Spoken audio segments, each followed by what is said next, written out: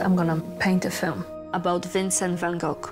A 7-minute short film that I would paint entirely by myself, told by Vincent's paintings and the characters of his portraits. Once we saw the material, we realized we actually were doing something special.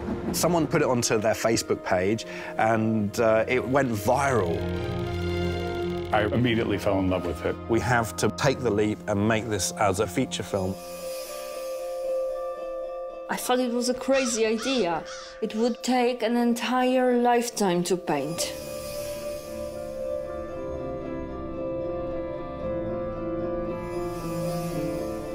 We were all going to be turned into sort of Van Gogh-style paintings. The concept was something that hadn't been done before.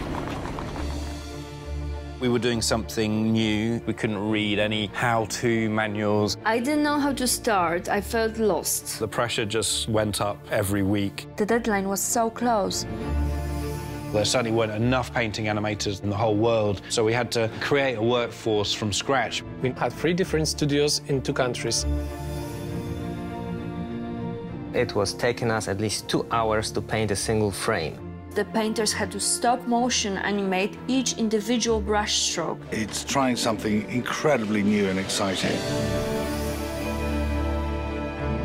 It's not a commercial project. It's an extraordinary labour of love about a great artist.